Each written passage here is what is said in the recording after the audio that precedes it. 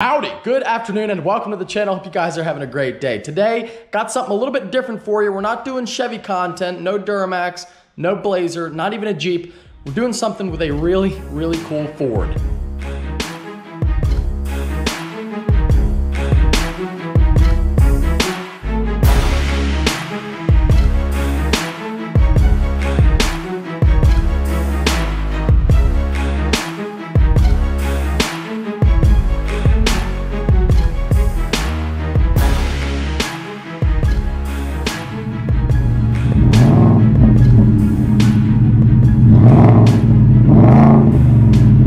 Right off the bat, don't mind the Blazer with the 50 cal on it. I'm selling the 720S, as you guys, I think, would know by now. And maybe getting a newer truck is on the list, but this truck right here is courtesy of my friends over at Beechmont Ford, and this is the third vehicle that I've gotten from them, and they're an awesome dealership out in Ohio. They can build you anything you want. If you want a supercharged Mustang with a warranty, you got it. Maybe you want a Whipple F150 like I reviewed a couple of probably, I guess now about a month or two ago. You got that as well. And then if you want a retro styled brand new pickup truck, I have some good news. You are in luck because they now offer the BFP, the Beechmont Ford Performance Retro F150. Like a lot of people, I am totally and completely in love with old trucks from the 1970s and 1980s. For me, kind of the golden era of pickup trucks. And when they said they were going to do that styling on a new one, I wasn't quite sure how it was going to turn out.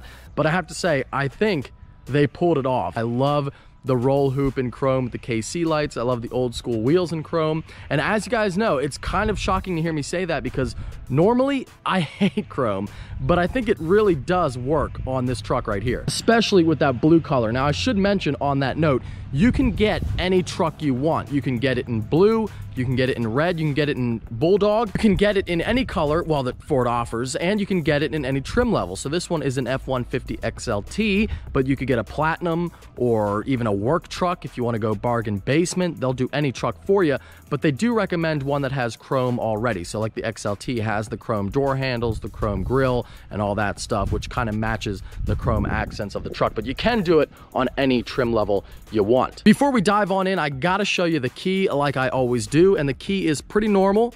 Nothing really to see here. It's not special, not like the Raptor key. It will be a normal F150 key, and on this side you have the lock and unlock, but it does have automatic start. It's got that, but it doesn't have push button start. It's got the old school key. It is a switchblade key, which is fun to play with, but you guys know my opinion on push button start. I think every new vehicle should have it, not because I want to be fancy and cool, but because it's really convenient to not ever have to take the key out of your pocket and fumble with it and maybe lose it. I like push button start. The retro package, it comes with everything you see here, and it's only $9,999, a figure about 10 grand, but it comes with a lot of stuff. It comes with a 3.5-inch ready lift, which 3.5-inch might not sound like a lot, but any guy will tell you inches matter, even if it's only 3. And because these new trucks are pretty tall from the factory, I mean, this truck right here at only a 3.5-inch lift sits about as tall as my Duramax on a 10-inch lift. Then you have the polished chrome Mickey Thompson 17-inch wheels wrapped in a 35-inch, that's right, it's on 35s, a BFG all-terrain KO2 in a 35 by 12.5 17, which I believe are the same tires that come on the Raptor from the factory. And they're not, you know, they also might not look that big because it's not like a really chunky mud tire, but it's pretty good. It's going to offer decent off-road performance, but mainly, you know, on-road performance for daily driving. On down the side of the truck, you got that awesome white graphic. It is in fact a wrap. They wrap around the door handles, inside of the door jambs, and I mean, that's the cool part for me, is the white.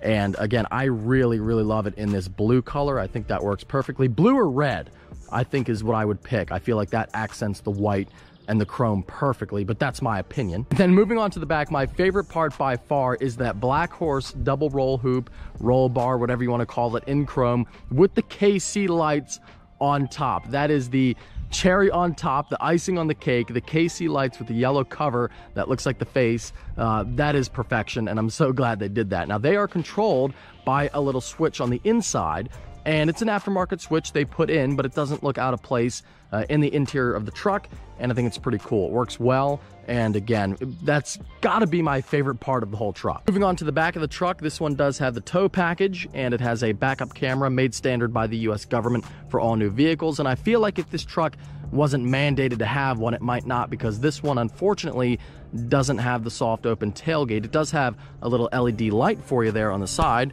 when you press the unlock button. And yes, it does lock and unlock. But like I said, when you open it, it just falls and flops, which I think all new trucks should have the soft open, but that's my opinion. And this particular truck does not have a bed liner. You might notice that your giant roll hoop does in fact cover your third brake light, but they got you covered because they installed one in the roll hoop. But when you lock and unlock the vehicle, for example, the regular cab light still lights up, and you can use that for the bed because the roll hoop doesn't really block it for bed lighting, but it does block it for vehicles behind you. This truck does come with the Roush exhaust, and it sounds epic. And I feel like for this truck, if you're gonna go with the retro styling and all that, you gotta go with a V8. You can't get the EcoBoost. They didn't have that EcoBoost crap in the 1970s and 80s. You don't need that. They had old V8s, and that's what you need for this truck. You need a big, burly V8. Take a listen to this one.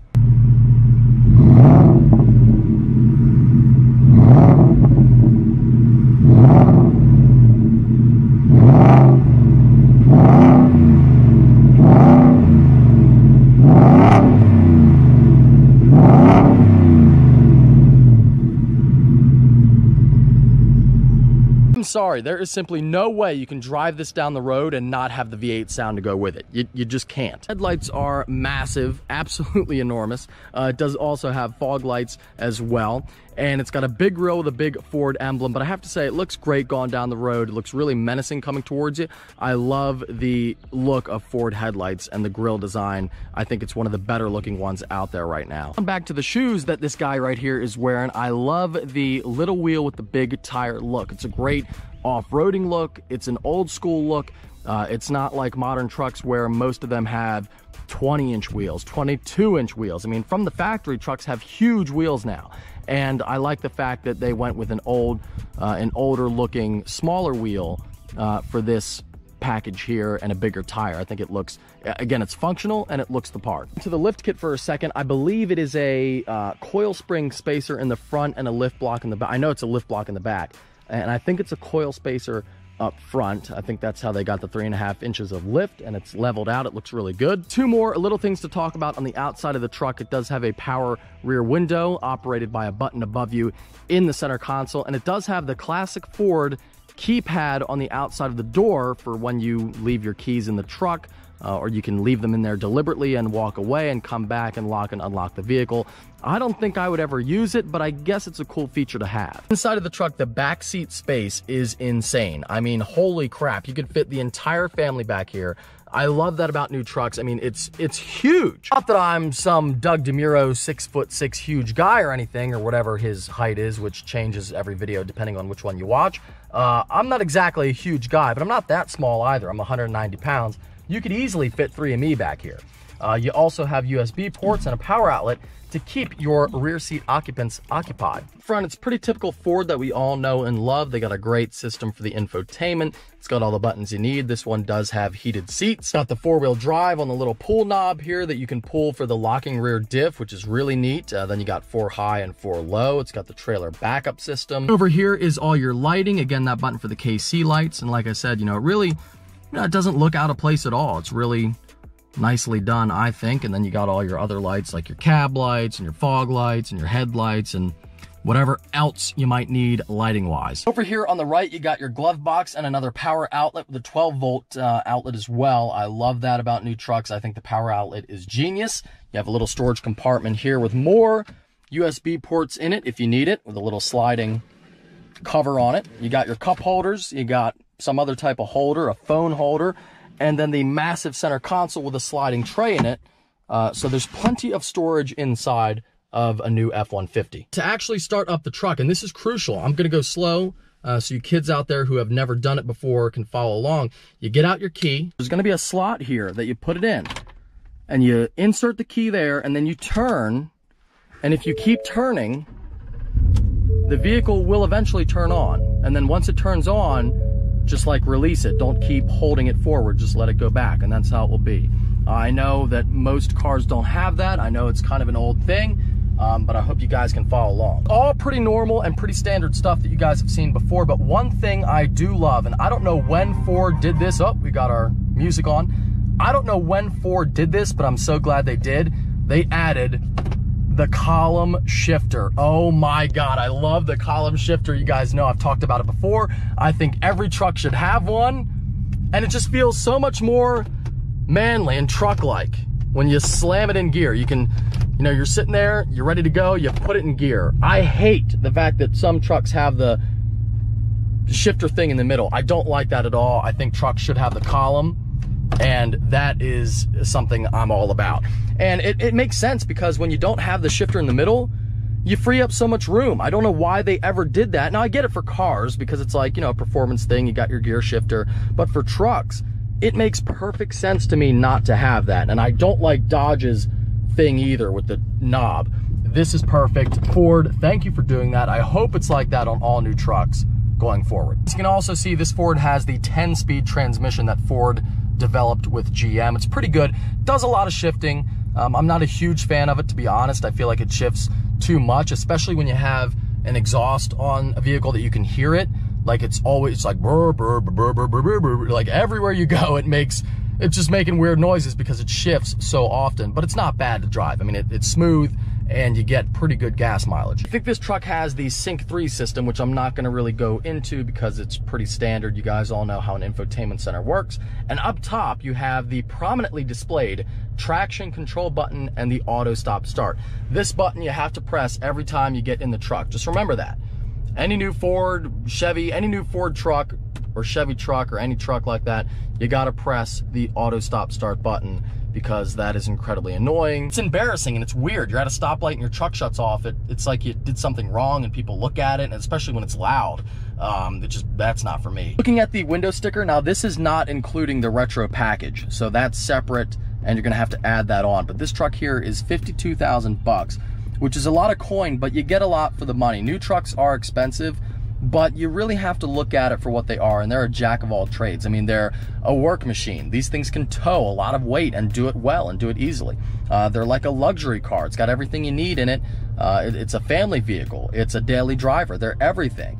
So when you consider that, you know, 50 grand really isn't that much money for what it does. One thing I did notice on the sticker, which I love, that exterior color that I'm such a fan of, is blue jeans. That is the color of the truck. And if that doesn't match up with the retro 1980s theme, I don't know what does. It's the blue jeans color. Well played, Ford. Well played. Okay, so let's try out the turning radius. It's not gonna be good, I already know that. We're on big tires. And it can rub if you're not careful. It can rub if you're going on like an incline and you're making a sharp turn. It can rub because they stuffed in the biggest tire they could and still offer it, you know, at a factory level and have a warranty where it's not ridiculous. You know, they can't put 37s on it. But this truck is really fun to drive, and I have to say that is the most shocking part for me. It's fun to drive, and I've got it in sport mode here, and in sport mode it holds gears.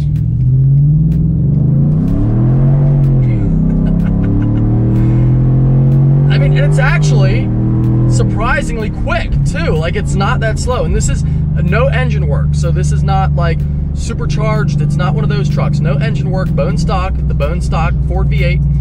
And I mean, that sound is incredible, and that's why I feel like you gotta have the V8. And I feel like I also need a mullet to be driving around in this truck. I need a mullet with the American flag bandana, and I feel like I'm driving in like the movie Twister or like something like that, or maybe what's that other one? Tunnels. Or no, what's it? It's Tremors. Tremors is the other one. I feel like I'm driving around in an old 80s movie, and I love every minute of it. That's the cool part about this truck, is the experience. And I'll tell you what else. I've been driving it now for about 2 days, and I wish I had it for longer. But you get a lot of attention in this. Like, I was getting a lot of thumbs up, mostly older guys, but getting a lot of like, hey, thumbs up and that kind of stuff. And I feel people see it, and it brings back memories. That's what this truck is. It's nostalgia in vehicle form. They really pulled it off, I gotta say. It's really fun. Now, the suspension setup is, again, that 3.5-inch lift. I don't know exactly the specs on it. I should know. I'm sorry that I don't. But whatever it is, it drives really, really nice. And the on-road manners are great. Like the steering response is instant, like sports car-like. Really, really good. Probably the best truck I've driven recently. Even like the little ZR2, which is really great to drive. This, I think the steering in this is better than that. And this is a full-size truck. So I really like that. I think it's a cool touch. And clearly, Ford has been doing their homework on what people want. It's so much fun. I mean, it's just, that's how you want to drive this, though. Hit the straight.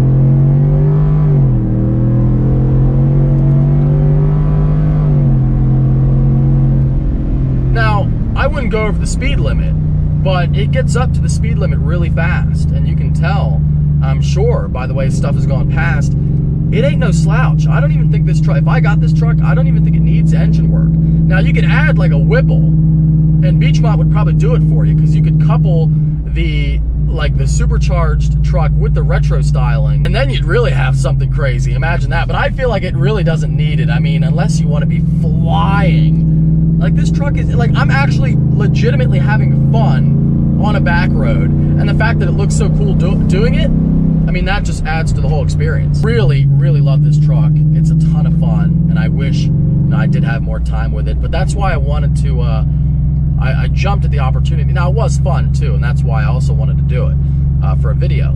But I also wanted to see, you know, I'm kind of thinking of, because my audience clearly loves the truck stuff, and I love truck stuff, I'm thinking about maybe getting a newer one, and not like an, you know, an old cheap truck, which I have a couple of, and I'm building a couple of, but I'm thinking about maybe getting a newer one, and maybe something different. I have a diesel, maybe do gas, so something like this would be really neat, or get one that's stock and build it up. I don't know. I mean, let me know what you think in the comments, but this truck really impressed me, and I feel like I would really enjoy owning it.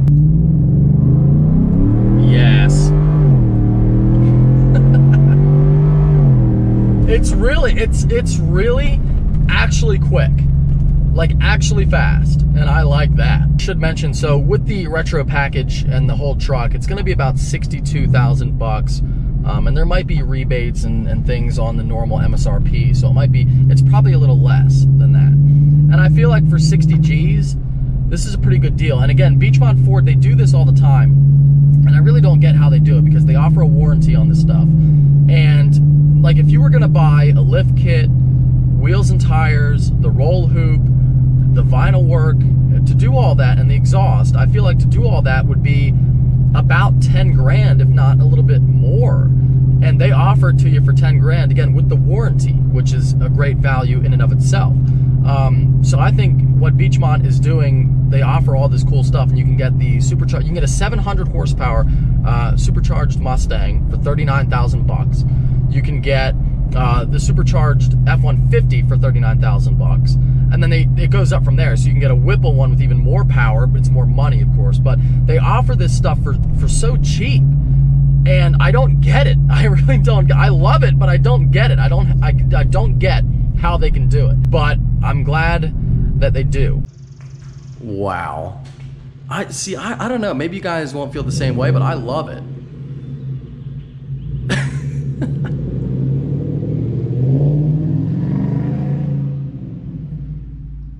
Absolutely. Okay, so sadly the weather kind of went to poop. What did I step on? The weather kind of went to poop from earlier, but I just got a massive delivery. If you follow me on Instagram, you might have seen it. I got a massive delivery from my friends over at Pro Comp USA. 2 sets of Pro Comp mud terrain tires. And let me know in the comments what you think they might be for. And actually, I haven't really revealed what, one set you should know. The other set might be a mystery. But we also got in the full-size spare for the Jeep, and Pro Comp makes the wheels as well. And I actually had the wheel already, and I didn't need it, but they must have like looked up what I bought before and hooked me up with the free wheel to go with the tire. So that's pretty cool. Really appreciate it. And I'm gonna take this over to Shane so we can put it on the Beep, and then we can also check on the progress of the wrap, which I think he started, but I'm not sure yet. But either way, this is gonna look epic. Last night's upload, or might be 2 days ago, depending on when I upload this, but just know that, like, I never said that I'm never having a sports car on the channel again, or a fast car. That's not it at all. And, you know, I get it. I lost like 3,000 subscribers, which I tell you know what? If people they got to do what they got to do. So I respect it. I get it. I feel like maybe they'll check back in, but it is what it is. But just know that, like, I'm always gonna have a fast car of some kind. I was just talking about, you know, why I haven't been into them as much and where I'm gonna go forward. I guess what I should say really is I'm kind of getting out of the modified car game, or at least like the heavily modified car game. You know, when it's 12 grand every time I take my McLaren apart for a little issue, and if I don't get it done by McLaren, then if I have a bigger problem, you know, they're not gonna warranty it, or I gotta fight with them. And that's if I can even find, you know, somebody cheaper to take it apart. And then do I trust somebody taking apart a $300,000 car on the cheap? You know, do I trust them to do that? So, you know, I'm done with like the really modifying stuff, I think. But we'll see. You know, you guys know my channel changes a lot because I'm a guy who likes to do a lot of different things vehicle-wise, and I can go from a 720S to a Blazer and have fun in different ways. So we'll see, but I just know that, like, I'm not only doing truck stuff, and you know, and there's always gonna be cars on my channel as well. The boat? Dude, I don't know if we should, man. I could do black and white. No? Yeah, I mean, I guess we could do. Are you sure? It's up to you. Shane's boat is really cool. Like, really cool right now. Yeah. And I've made fun of him in the past for his sort of raggedy looking boat, but it looks good now. Oh man, dude, I want to do everything in this. All right, I'm doing black and white. I'll just do a quick. Yeah. Okay, there you go. It's so sick. Dude, it is. It's so sick. It's insane. Fire. It's insane. I freaking love it. Oh my God, dude. Dude, love it. If only I could get Andy over here to tint the windows. Oh my God, yeah, that would look sweet. Yeah, I want to go 5%, or I don't know. I want to, but I feel Just do like double layered 5%. So the boat may or may not be a clue for what we're working on with the beep. Yeah. Little bit. Little hint. I say it is gonna look sick. The beep is disassembled. Yeah. Wow. Fenders are off. Were they easy to take off? Oh yeah. Dude. Okay, good. Yeah. Wow. All right, mirrors are off. Door handles out. Everything's off, dude. We're cooking. We're ready to. Here's another thing. Do you want me to take these off, or do you want me to leave them? It doesn't matter. I don't care. I would say take them off. Take them what off. do you think? Yeah. Okay. I mean, that's your call. Apparently, like, the Sahara means nothing anyway. Yeah. So I didn't know if it was a sin to take them off or not. I don't think so. I think we're good, and I think people know what it is. Yeah. There's not too many vehicles that look like this. I don't think anyway. We can leave the trail rated. You're gonna leave that on? Yeah. What do you think? I do like that, to put it back on. Besides, I don't know if there's a hole behind it or not. I don't know either. I mean, I do like trail rated though. Yeah, we can leave it. It's not a big deal. So, Okay. Yeah, we're gonna get the hood done first, and then we're gonna lay down the moving carpets, and then we're gonna lay this on it so that we get this piece. Okay. Put that back on quick so it's out of our way. Shane have the challenge now of making it cool in his mind. Yeah. And if you don't believe in us, then I guess we're gonna prove That's you all wrong. I can say. That's about all I got for you. Sorry to leave you on kind of a cliffhanger, but this week is going to be epic on the channel. I do have some car news for you, including news on Grandpa, which I did not sell. And, you know, I'm thinking about it. I'll be honest. I am thinking about it at some point, but I did not sell him yet. I'm sure many of you will be happy to know. We got car news, the green truck's coming back, and even some news on the Volkswagen. So I hope you enjoyed this upload. Stick around for that. If you did enjoy, don't forget to give it a thumbs up. Thank you for watching. Take care and have a great night.